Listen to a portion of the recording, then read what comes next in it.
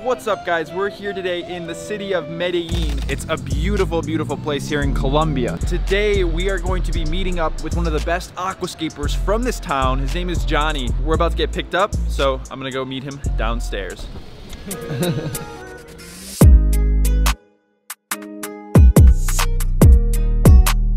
What's up, man?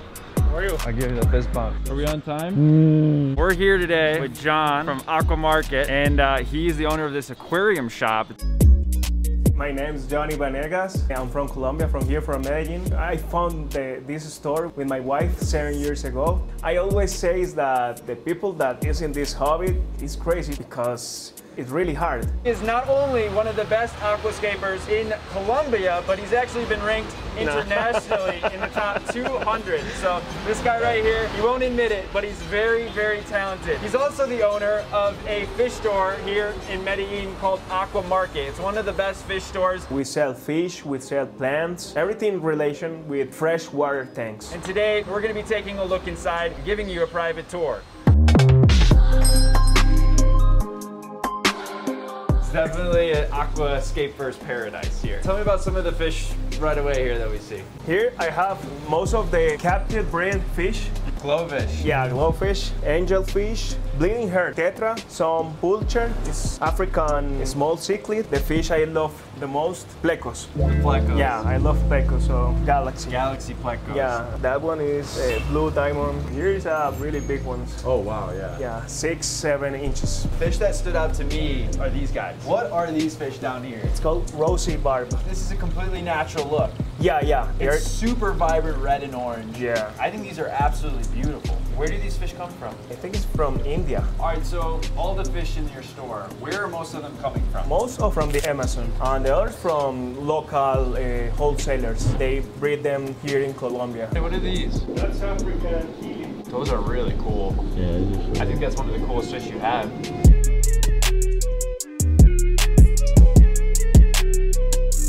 Plants. Tell us about this tank. It's a water fawn tank full of plants. Yeah, our first aquarium for plants. How many different species of plants do you have? Normally 60, 70 species. You know, the problem with the lockdown was that it was difficult to sell plants. It's really different to buy in the store and to buy online. What are some of your favorite plants in here? This plant, Starogene repens, it's from Brazil. I love it. But the most, I love Anubias. Easy to keep, beginner plant. I have Anubias in my planted tank, so I know what you're talking about. It's difficult, guys, because here in Colombia, it's much harder to get some of these, not only the fish and plants, but to get some of the equipment here, because it's so much more expensive. If I live in US, it's very cheap. For us, it's 4 or 5 times more than US. Fish more, maybe 10 or 15 times more. John here in Colombia will do custom installations. He actually builds the tanks, the sumps, the filtration. He does the plumbing, everything, all himself. Again, it's out of necessity because here in Colombia, to import a tank from the United States or a different country is just so much more expensive. All right, moving over here, more fish.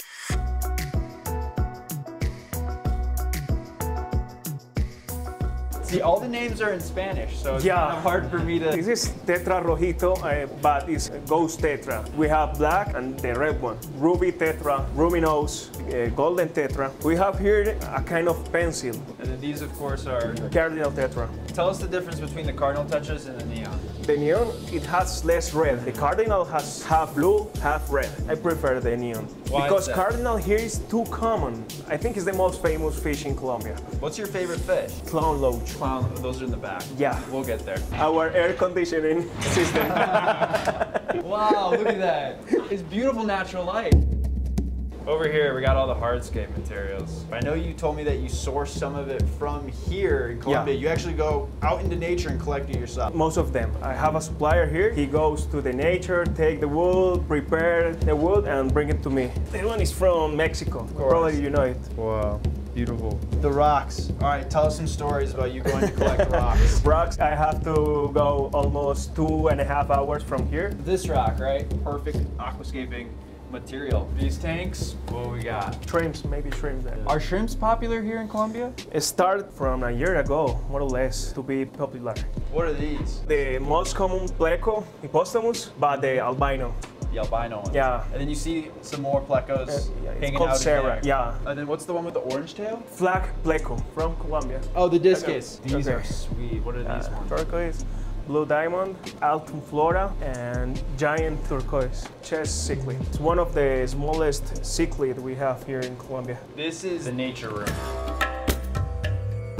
I think this is the coolest thing in here. Monte Carlo, some Utricularia graminifolia. You got a beta in there. Yeah. How long has this tank been set up? 2 years and a half now. How long did it take before this tank was full of plants like this? 3-4 months, more or less. And how often do you maintain it? Water change weekly, and once a month I clean the filter, the glass, and make a 90% water change.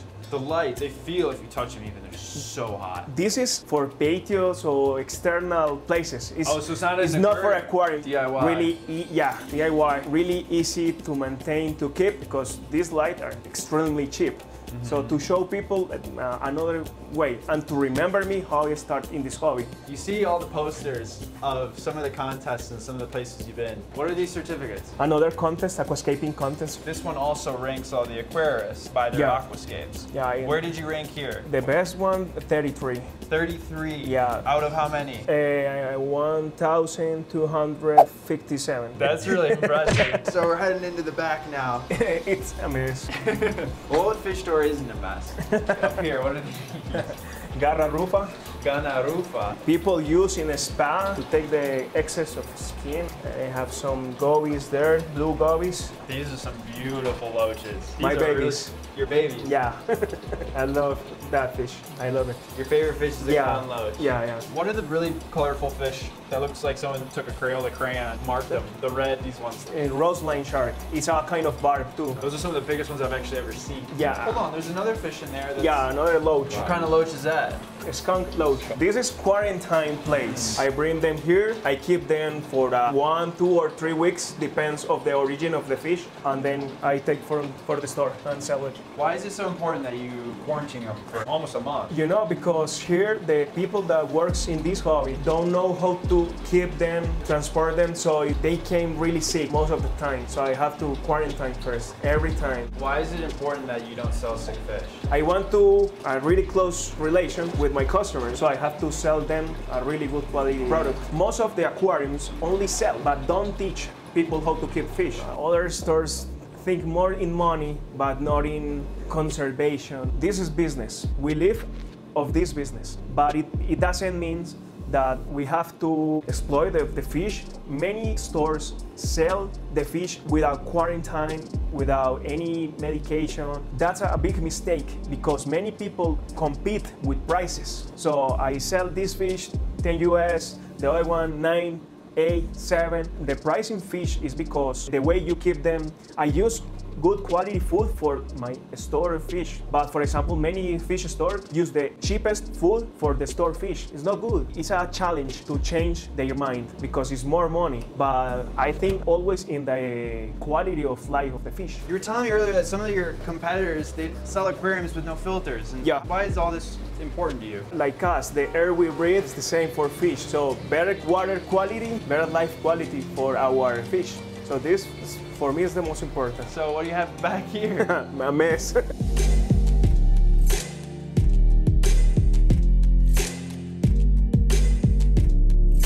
Back here, we have a massive garden of different plants. Look at this. This is crazy. So you're like growing your own plants back here. Yeah. But these are really pretty. These are what, lilies? Here we call them lettuce plant. Lettuce plant. Yeah, lettuce plant. There's some fish and some shrimp in here. Yeah, here I have shrimps. There I have some tetra. I breed them. Must be interesting to try to catch them. Some snails. Ah. Snails. And here we have emperor tetras. Yeah. Oh. Oh, wow. Those are big. Whoop. And some shrimps too. See? They breed like rabbits. Here I only have plants. I used to have some guppies, but some birds came to here and ate it, so I don't have more guppies. Back here, sure, look at this. Wow, that's crazy.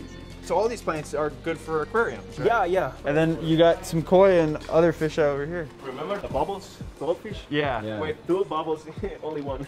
And you see the big snail asher? Yeah, oh my gosh. Then what is that fish? What is that blue fish? It's an angel. Oh, it's an angelfish. Yeah. You got koi, angelfish, goldfish. Dang, this is like the Breakfast Club out here. Whoa, oh my gosh. Oh, he's huge. That Oscar's massive.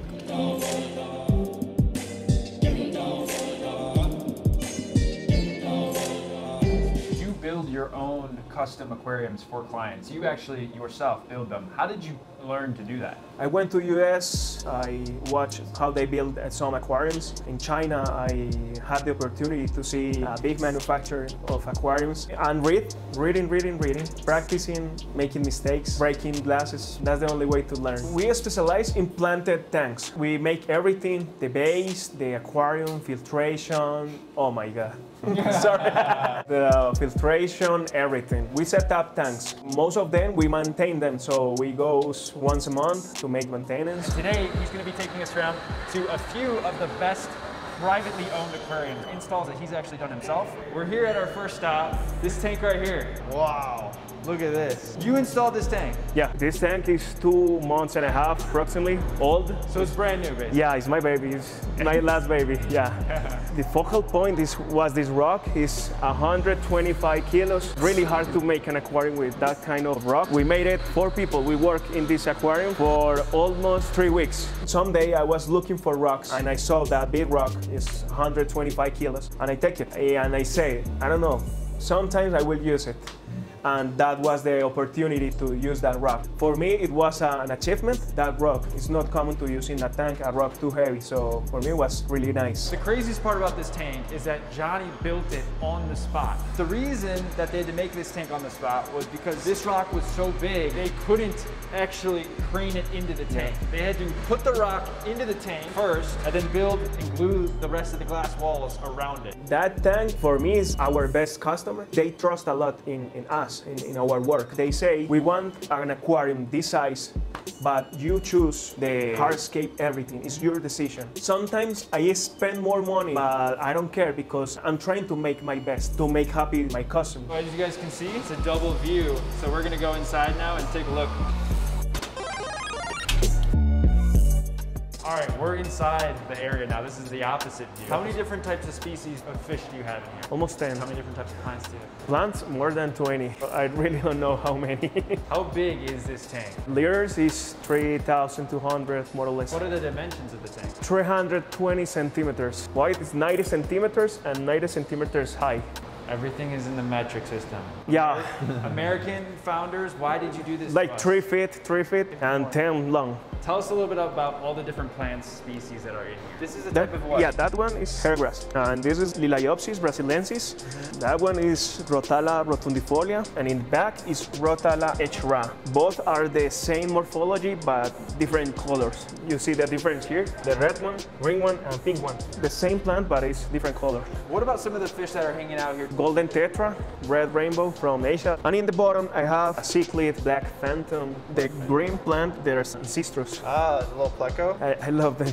So how many days did this take to set up? The hardscape and planting, 2 or 3 days. The hardest work was to glue the tank and the filtration, everything, accessories. So if we open these, you see the lighting. They are really good for high tanks, planted tanks. We can open up the bottom. Wow. So this is the filtration. Yeah. You made all this yourself. Yeah. It's very impressive that you actually do all of the tank and sump work yourself. Yeah. By hand, right? Yeah, because it's too expensive to bring a tank like this from US or China.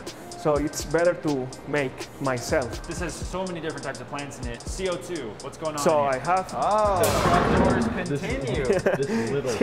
this little tank. It's the only way I can get the best CO2 for this tank. How often do you maintain this tank? Because it's an exhibition aquarium, I have to come 3 times per month. One time for maintaining big water change, and the other times just clean the glass. So this rock actually used to be in nature, and now it's representing nature here in this beautiful aquarium. Yeah. All right, guys. Well, that's stop number 1. We're gonna be checking out some other really cool aquariums done by Jhonny, so moving on. The next tank we're gonna be looking at, Jhonny's also installed this one. This tank is even bigger than the last one. Yeah.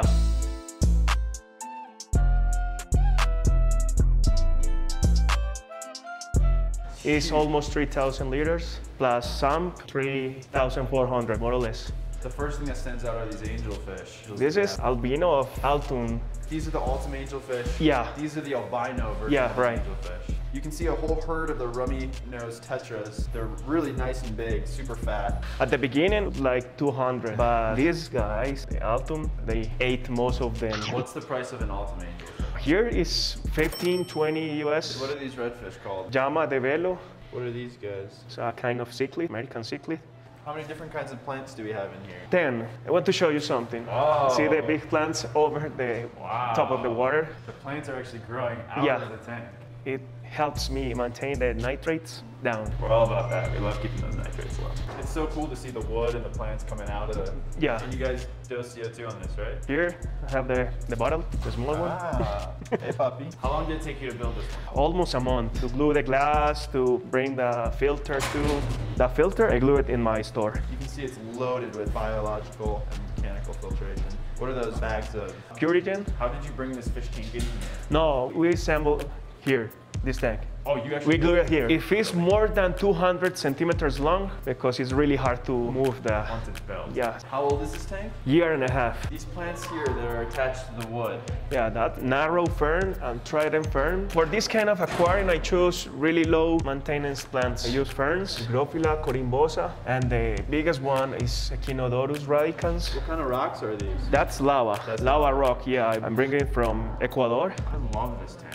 I think this tank is so amazing. And it's huge. I mean, what is this? One of my 6 feet? It's like 2 Georges long. How long did it take you to aquascape this tank? 2 days. 2 days. Yeah, right. It was really fast because I had the idea in my mind. I really like the way the hair grass is inside of like the lava rock. Something that is really difficult in this kind of tanks because it has 2 views is to center the hardscapes. Views. Yeah. Make sure that they both look good. So now it's going to a sunset. Because here they open from 6 a.m. to 2 p.m. So the day end here at 2 p.m. So now it's sunset. Yeah, it's like So, noon, but yeah. for this tank, it's going into the sunset. We're now on the way to the 3rd aquarium that Jhonny's built. Another amazing tank coming up. The 3rd tank, this is also beauty.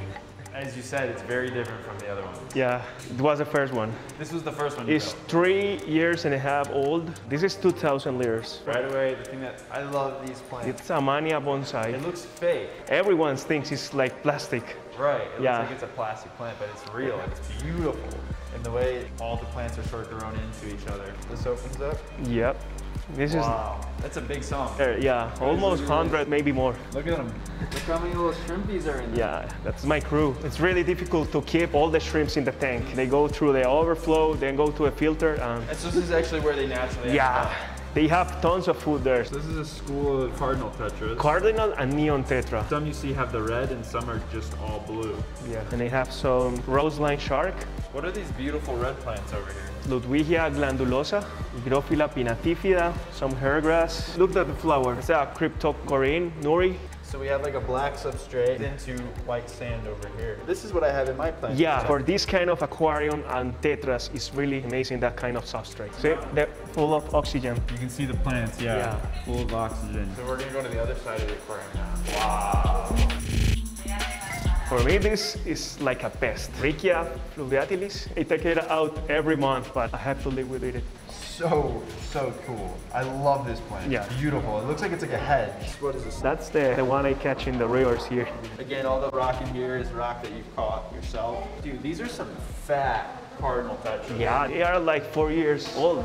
And then what is this green one over here? That's Echinodorus vesuvius. I love here how there's a cove underneath all these plants. Yeah, like You a can bridge. See, it's like a bridge. You can see all the way through. It's like a jungle. It looks like kind of like a Yeah. forest. They're all different, you know? All different types of landscapes. All 3 of them have been gorgeous. What are some tips you have for aquascapers who are doing really big tanks like this? Over filtered. And more plants, it's easiest to keep. They do their work. And do it with love. I'm very impressed with all 3 of these tanks. You always hear people talk about how aquariums bring relaxation and can really relieve a lot of stress. This style, 100%. Many of the patients from here, they scare about needles, so they sit here before. It's funny, but it works. In my life, I love to make the things the best way as I can. We start AquaMarket with 12 aquariums. And aquascaping, I started like 6 years ago. I start to practice. I make a lot of mistakes. For me, it's the best way to learn. Now I'm practicing,